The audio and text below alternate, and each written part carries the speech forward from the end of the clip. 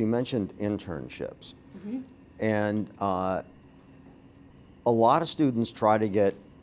big names on their resumes. For me, I looked at it as an opportunity to just get the vast experience that I could and understanding and knowledge of what existed in our industry and in the fields that interested me,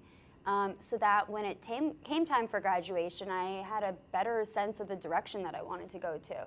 and go into. And it was my senior year when I landed an internship at Cosmopolitan magazine, like the least fashion publication of them all, that I fell in love with the work that I was doing. And I thought I wanted to be a fashion editor at the time when I graduated, but when I set out to look for a job, all the magazines were downsizing and everyone was firing, and it was 2008 and the market sucked. I wasn't going to get a job as a fashion editor if I wanted to, but I had this internship experience and I was able to extend it.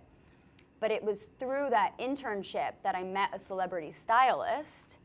who was looking for another intern and hired me, and that internship turned into a job, and it turned into a 6-year-long mentorship. And that's how I got my break into the business and eventually learned the skills and tools from having my mentor and working alongside her to then go off and do my own thing.